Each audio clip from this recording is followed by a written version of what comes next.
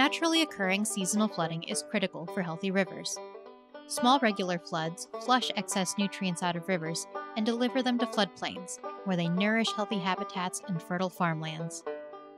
These small events also replenish surface and groundwater storage for later use by nature and people. But as climate events become more severe and frequent, many areas across Kentucky are expected to see increased precipitation. This has the potential to turn natural seasonal flooding into dangerous rain events.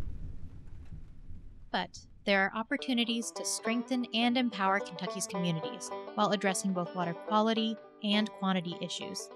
In doing so, we can decrease dangerous flooding while promoting social, economic, and environmental well-being. Some of our partners are already combining water quality and quantity management practices in ways that are cost-effective and naturally resilient. So currently the site is approximately 8 acres of native grasses, native prairie, a lot of wildlife habitat, a lot of pollinator plants. Prior to us getting in there and doing the work, it was just a hillside.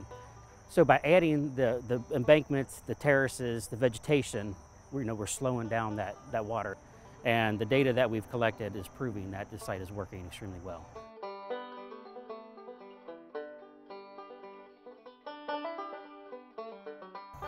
Hi, my name is Erin Wagoner with Louisville MSD.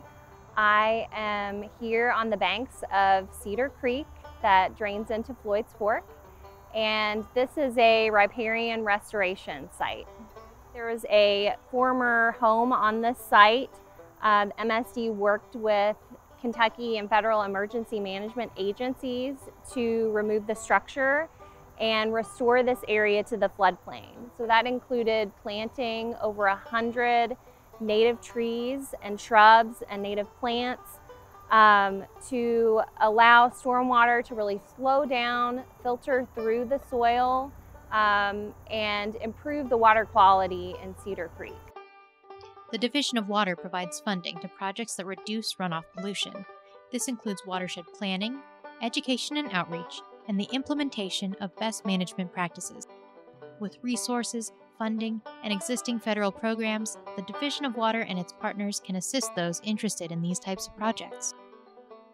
The way that I describe it is that we help build kind of like a connective tissue across the state. A lot of these issues with water don't follow a political boundary or a county line, and it does fall out of just a single program or a single agency's typical mission or capacity. It's our job to know what's happening on the ground so that we can connect you with the right people, so that we're using the limited resources and time and money that we have to have collective impact. We are here to collaborate. Together, we can more effectively reduce harmful flooding and stormwater pollution while harnessing the benefits we receive from natural flooding. Let's work together to make Kentucky more flood resilient for our future generations.